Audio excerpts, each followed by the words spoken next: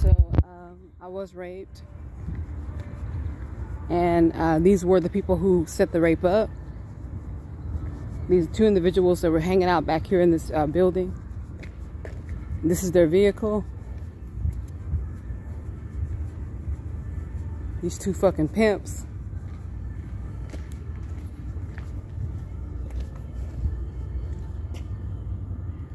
Nobody's in it, so they're roaming around the building, hooking up dates for these sick-ass men that are violating me.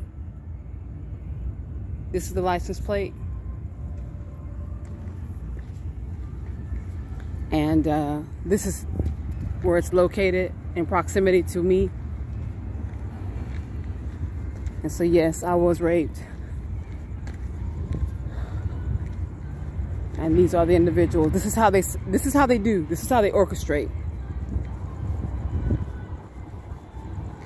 And the police still haven't called me or talked to me about the rape that I reported with that guy a couple days ago.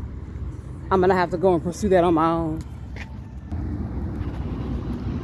And reason why there was no pursuit on that is because they set it up.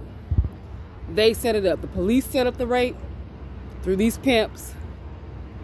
They're all monitoring it. They're all surveilling me being raped and violated over here. They're all a part of it, and that's the reason why they're not doing anything about it. Those police officers that showed up that night, those are all pimps. I'm gonna re-upload that video so that you guys can see their faces. They're all pimps, and they're all participating in this crime that's being committed against me.